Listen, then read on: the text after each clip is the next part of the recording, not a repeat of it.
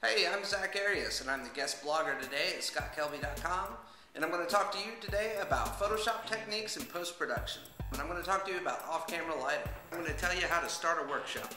I'm going to talk to you today about location scouting, picking out a background for a portrait.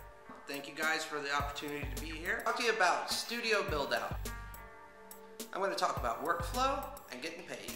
I'm going to talk to you today about how to use a computer. I'm going to talk to you about light and shadows and the transcendental qualities of each one. Post-production and Photoshop techniques. I'm going to talk today about red chairs. I'm going to talk about women's clothing. They're going to make you a successful photographer. Photoshop and post-production. I went to IKEA and I bought sticks at IKEA. $150 worth of sticks at IKEA. I'm going to tell you how I did it. Today we're talking about big huge prints and how to make them. Hi, I'm Zack Arias. I'm going 100 miles an hour down a dead-end road.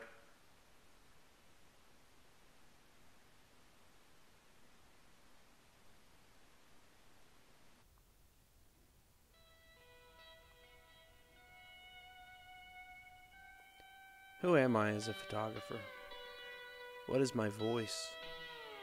I don't even know what that really means, but it keeps me up at night.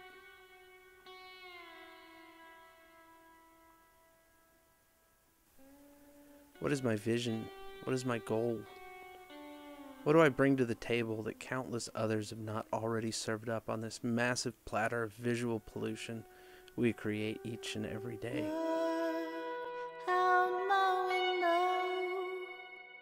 For the sight of you on your way home back to me. Who am I? What is my goal? Every winter I get in a funk. A deep and abiding darkness seems to wash over my brain. I hate my photography. I'm convinced I'm a hack. I'm convinced that the work I create is trite and unacceptable. Every winter it is time to lash out and thrash about and recreate myself as an artist. Every winter I lock myself away in my studio and drag subject after subject through different lighting scenarios, wardrobe changes, sub-freezing locations. I borrow large format cameras. I rent different lenses. I create 1,000 layers of garbage on top of a photograph. If I throw enough against the wall, something has to stick. Every winter I create a brand new body of crap.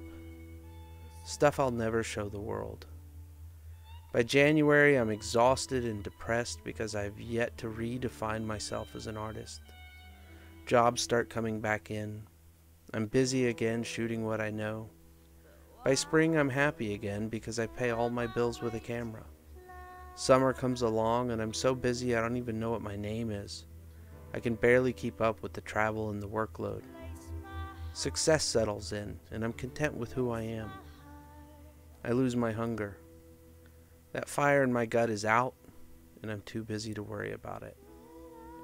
But winter always comes. This winter was exceptionally dark.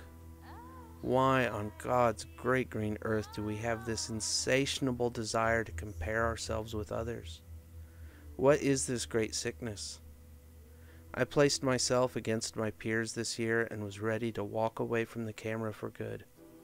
I have so far to go and I'm tired. It was time to reinvent myself again, but I didn't have it in me to even try.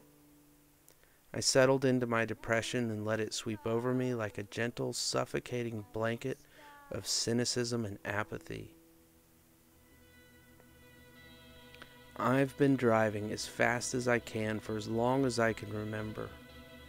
I've been stuck at this breakneck speed and it seems as though I can't get out of first gear. By the end of last year I was throwing rods and the gaskets were blowing out like birthday candles. It's bittersweet we drink from. Raise a toast as it all falls apart. Got your stones at a throne. Lay your head here for a while. As my friend Kevin Abeda says, we aren't curing cancer with a camera. That needs to sink in. The only job that cures cancer is the job that cures cancer, as my friend Luis says. The rest of us are just paying rent. At the end of the day, it isn't this camera that matters. My father, he gave me my first camera. He was quite the enthusiast.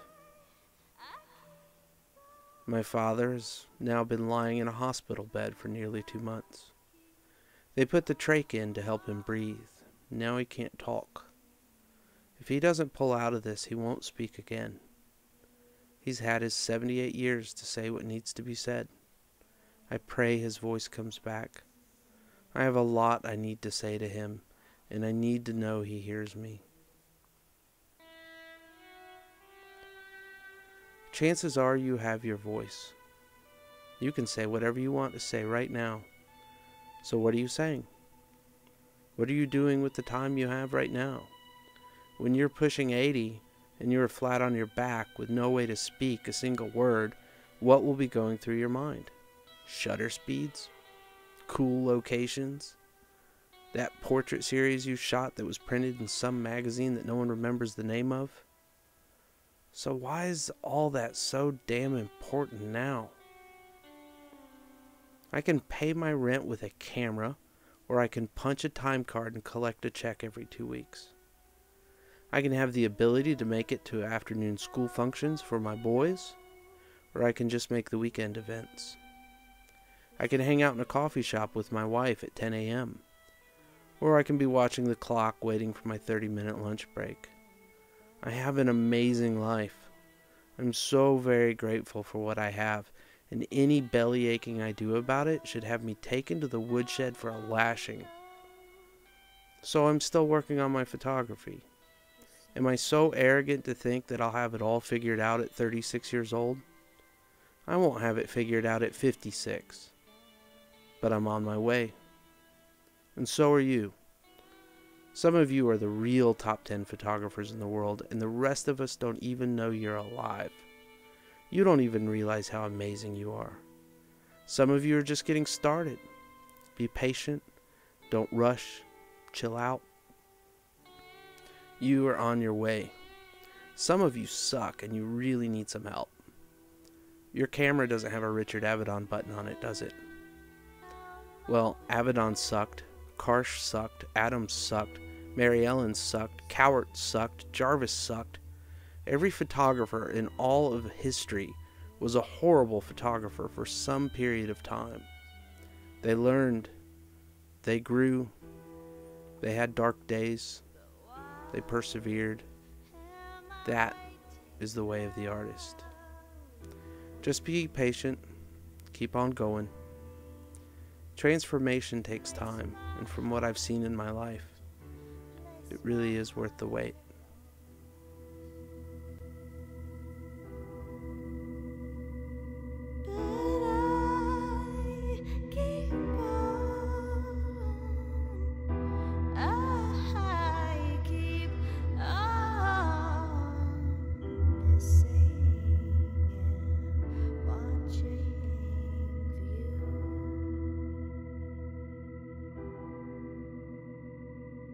Tables have been turning.